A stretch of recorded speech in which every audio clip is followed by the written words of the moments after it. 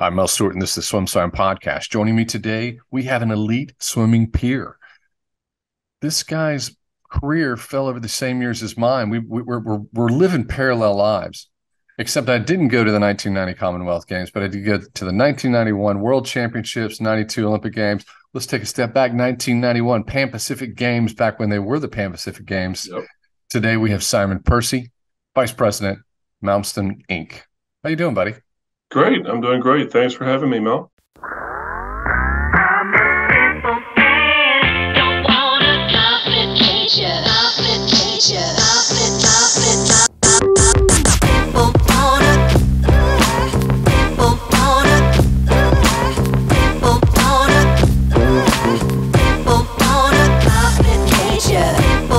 This is a tiny sliver of your bio. This does not represent you at all. You're really an aquatics renaissance man, coach, former elite swimmer, and right now I feel like you're at the epicenter of swimming globally. Certainly, elite swimming globally as an ASU alum, former coach.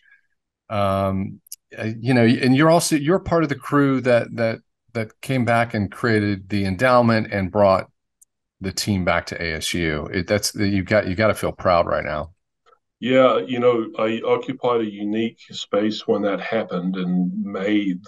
This time, essentially, 2008. I was on the staff, and being an alumni, I sort of sat in that little spot that was able to communicate and kind of direct and help things move in the right direction, right place, right time sort of situation. So I knew all the alumni, I knew all the players in the athletic department and what was happening. So it was I think a fortunate thing to be there at that time.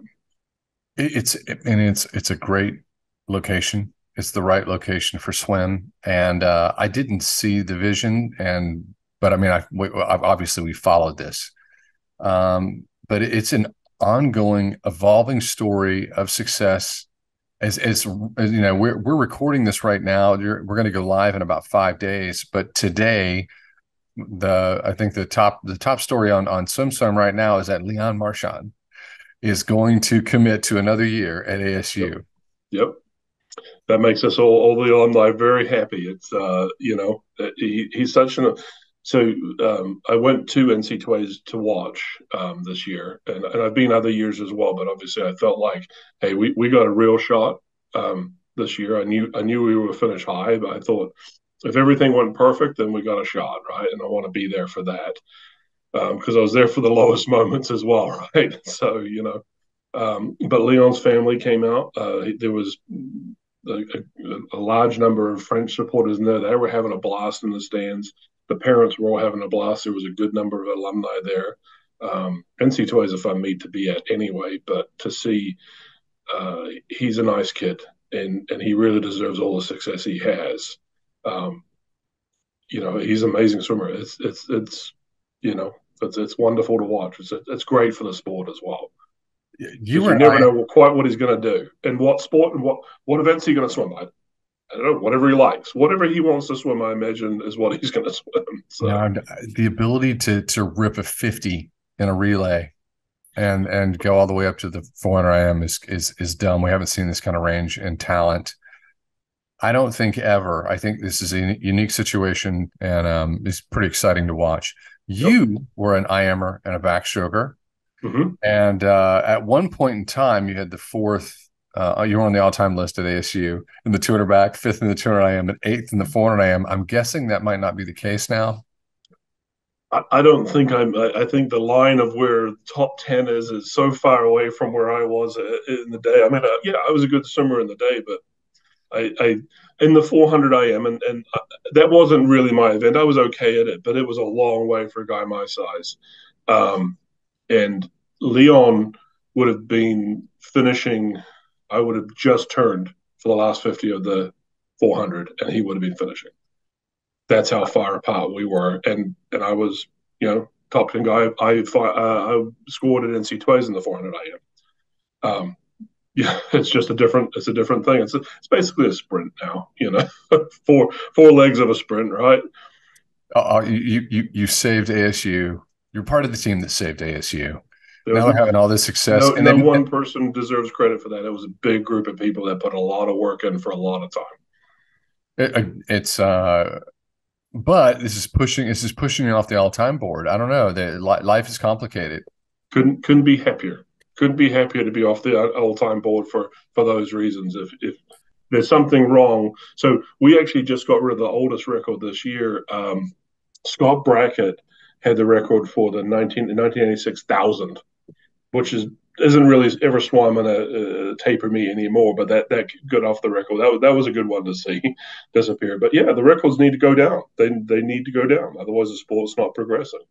What's funny is I think that we as we get older and we're proud of the times we went, but they really do matter less and less, and we just get caught up in the awe of what young talent's doing now. And ASU, it really is. It's really the epicenter of elite swimming right now on the planet, and that's got to be exciting. And it's got to be exciting because it's you have such deep roots in the sport. I asked you before we started about your coaching, and I feel like when people start coaching, it's like they get the virus, they get the bug, they can't get rid of it.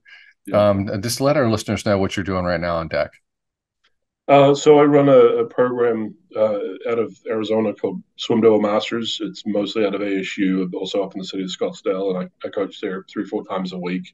I let somebody else. It's my program, but I let somebody else run the head coach.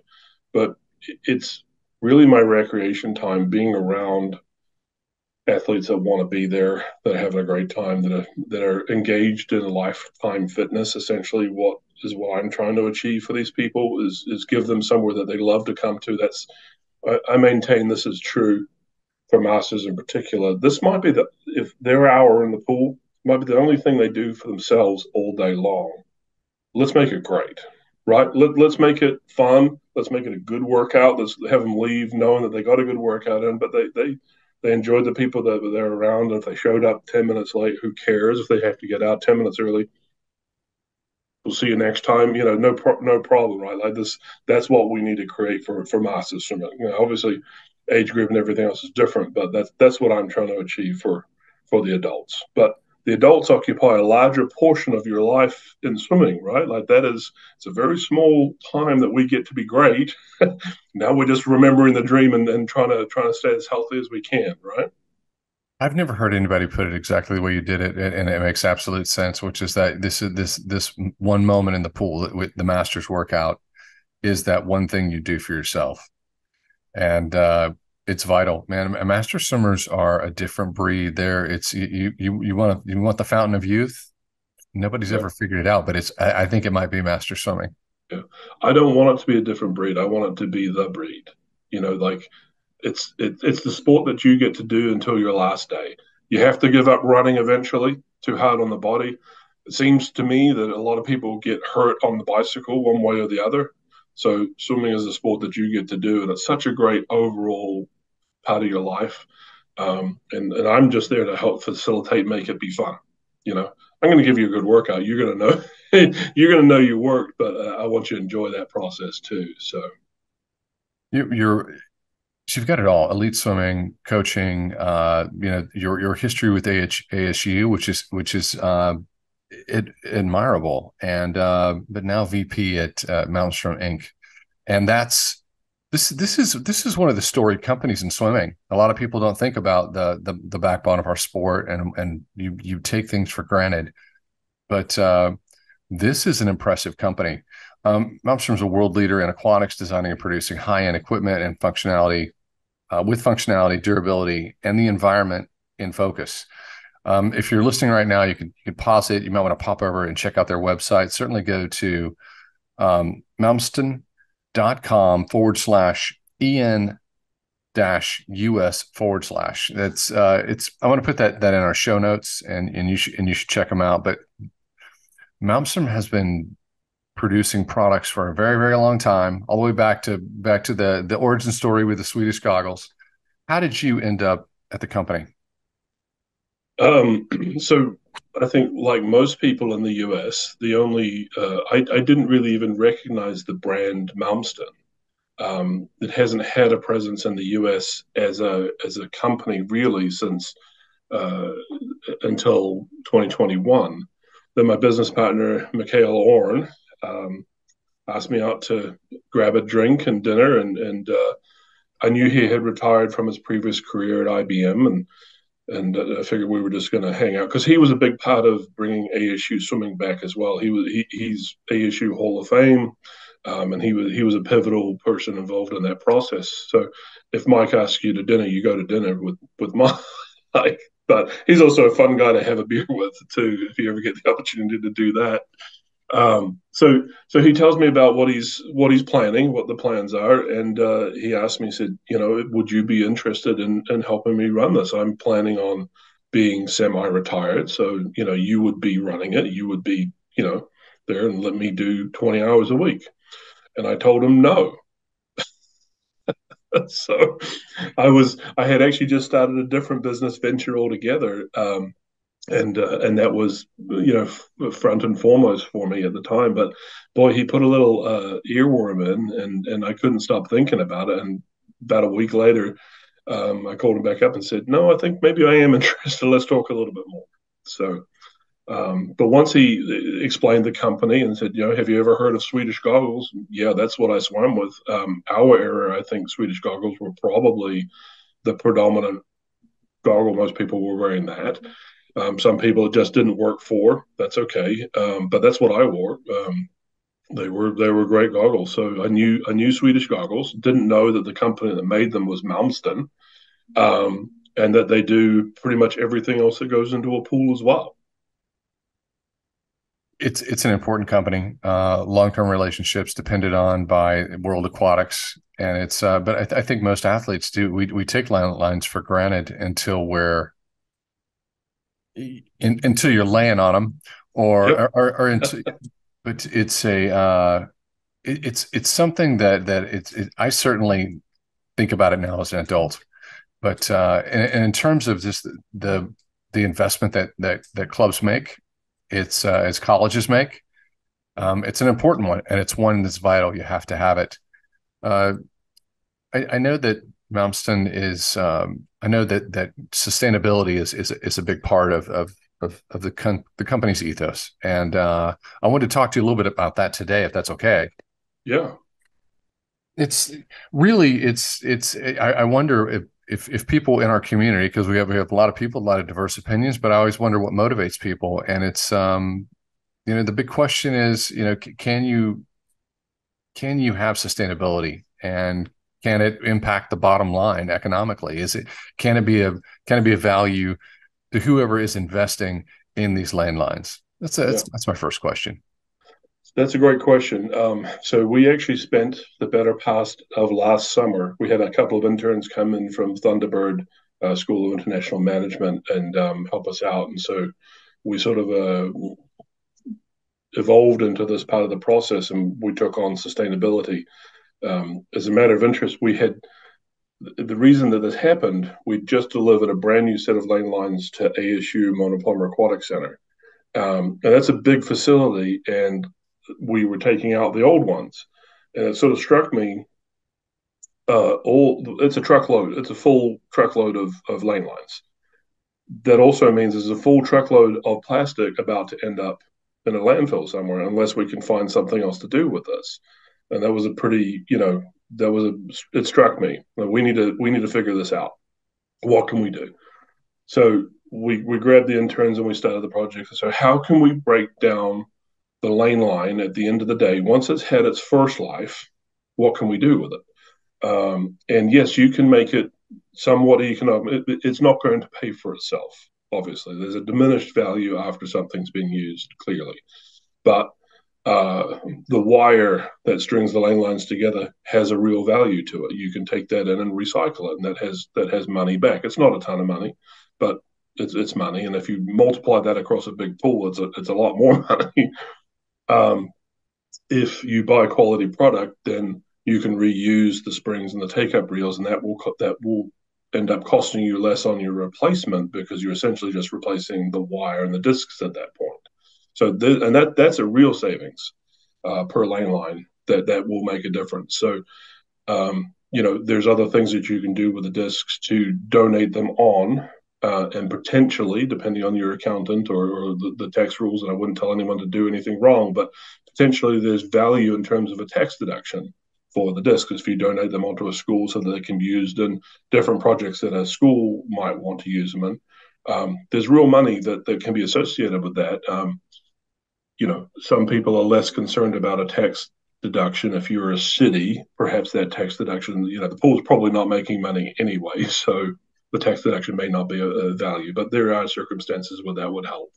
So yeah, you can approach the environmental question from an economic perspective, and if it's economically viable, our perspective is that is much more likely to happen than if it's just a good thing to do. Most of us think about lane lines, and I certainly think about them because I think I've taken them in and put them in and taken them out 500 times over my lifetime. But I think back to little Melvin at 12 years old, pulling out the lane lines and just beating them to death. And doing as fast as you can because this is just a chore you have to do. Yeah, get them out. Get them out. Get them out. Get them out. But it's it makes me think, does quality has to matter. These things have to last. How does quality affect sustainability? So when you purchase a quality product, it tends to have more value at the end of the day.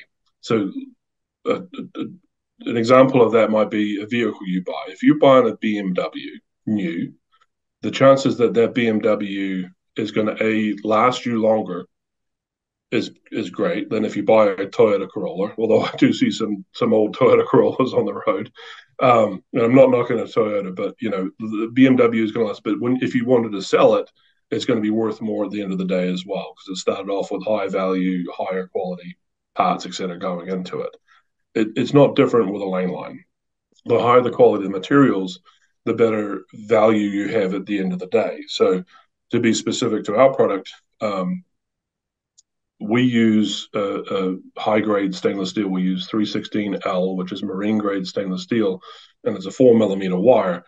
Going into the reeds a little bit with that, but that's more steel than anybody else uses, which does a couple of things. It makes the lane line stronger, so our lane lines don't break. You can put a bunch of people on the lane line. And in fact, under a stress test, when it's put under a stress test under circumstances that would never happen, the S hook at the end is going to bend before the wire is going to break. So the lane line is going to last you longer. You're going to have to purchase less frequently. And the pool manager is not going to be after the guy that's picking up 400 discs out of the pool. I don't know if you've ever done that, but no one likes that very much either. So it will last longer, but that product that went into it is worth more at the end of the day as well. So when it is done as a swimming lane line, the recycler is more interested in a pure stainless steel wire that's 4 millimeters thick than one that's about 2.5 millimeters thick with plastic on the outside of it. So it's just worth more money. Same goes true for the spring. Same goes true for the take-up reel.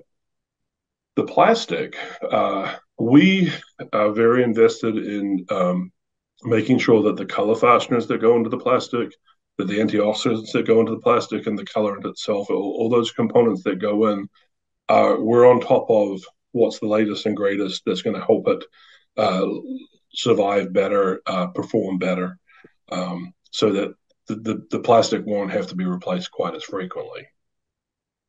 Is it? Are we talking Malmsten R&D? Is this? Yeah. So Malmsten itself doesn't make the colorants that go into it, or the additives that go into the color that help extend its life. But we work closely with the companies that do and invest in making sure that we know what is in there, making sure that what is in there is healthy, and going to do a better job of lasting and not having to be replaced as frequently as something else might have to. So, and they're continually upgrading those products. So staying on top of that and being prepared to improve continually is an important part of the Malmsten ethos. This is just investment in quality. What I feel like the Malmsten commercial really needs to be, do you want your entire relay from the Olympics to pile onto the lane lines and stand up and flex? You can, with Malmsten. Yeah, That's it. every swim coach everywhere that's ever yelled at "get off the lane lines," well, they can stop that unless they're trying to make sure that they're swimming and not resting on the wall when they shouldn't be. But that conversation it doesn't make me wince anymore. But I used to be yelling at the kids all the time, "Get off the lane lines," because they might have broken. But now I know better. No, No, we're not encouraging kids to get on the landline. They have to earn it. yeah, exactly. If you've just won NC2As, you get up on that lane line and you pump your fist and be happy. That's cool. That's worth it. In terms of Malmsten is they're new to the U.S. market, and Mhm. you planted your flag in the ground. But if you're talking to a coach and you're talking to them about price, quality, and price, how do you feel about your offering? And compared to the market right now. I feel really good about our price point right now. So we're committed to holding our price point low. We're not a well recognized brand name yet. We will be. So because of that, we want to make sure that price isn't a factor in deciding to buy us or not buy us. We know that the quality of our materials is higher and it's worth more. Um, it costs us more to make a lane line, I'm sure, than the other brands that are on the market. But we are, for retail prices compared across the board, we're lower. You might be able to find something on sale for less, but not by much. Even other people's sale prices are going to be perhaps marginally less than ours, but their retail prices are much, much higher than our lane line. Did a little bit of research. I wanted to see. And that's what I found. I wanted to see if you would to see how crystal clear you'd get on that. No, it is a great value. It's just got to be the. I'm just curious because I have a lot of young people coming out of college and they love swimming. They've all got PhDs. When you and I finished when we were in our 20s, we had a lot of swim knowledge. But I think people want to stay in the sport and they might not always be a coach. They might not do something else. But it's to me it feels like you stepped into a really great career in aquatics. Yeah, This is the very. place to be. Yeah, this is a fun. So I think that's so. When Mike offered me the job or talked to me about it, my initial reaction was based more upon, well, no, well, wow, I've just started something entirely different. But the I couldn't stop thinking about it. You have a career in aquatics as well, and what you get to do all day long is talk to other aquatics professionals that love what they do. There's nothing better than that. There's really no bad day at work. You know what I mean? The first couple of months of my career at Malmsten, I'm calling up old swim coaches that I know. Hey, guess what I'm doing now? So it's fun to talk to other people that love what they do, and there's a lot of passion in swimming. It's a great life. It's a great career. And if you're a kid out there, there are places that you can go. And yeah, I'm going to leave you with the parting thoughts because it seems like there's a gravitational force there in Arizona, and some great things are happening. What do you hope to see for the future for Malmsten, ASU? Wow. So for Malmsten, I believe we're on the right trajectory to be the predominant provider of aquatics equipment, primarily water polo and lane lines here in the U.S. in the near future. Um, the product speaks for itself, but I think even more than that, Mike and I are both athletes.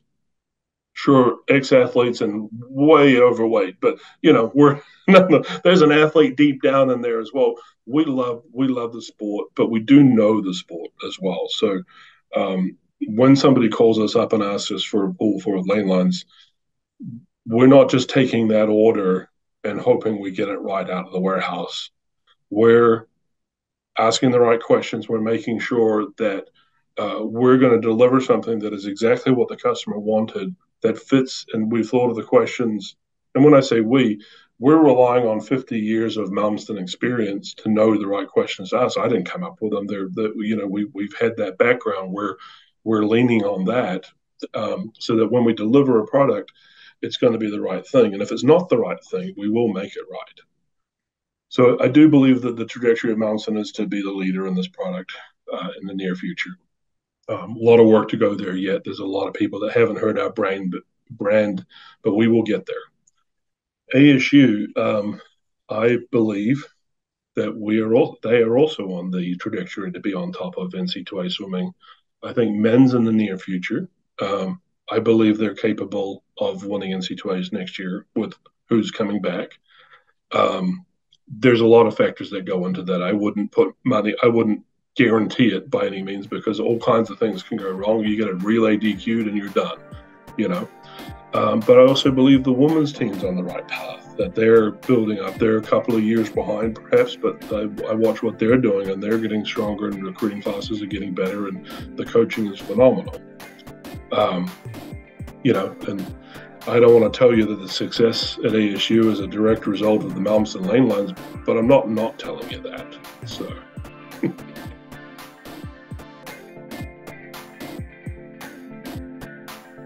You've been listening to the SwimSwam Podcast. Stay tuned for new episodes every week. You can take SwimSwam Podcast on the go by subscribing on your favorite podcast platform. Look for links in the description below, and be sure to subscribe to our YouTube channel for more videos as well.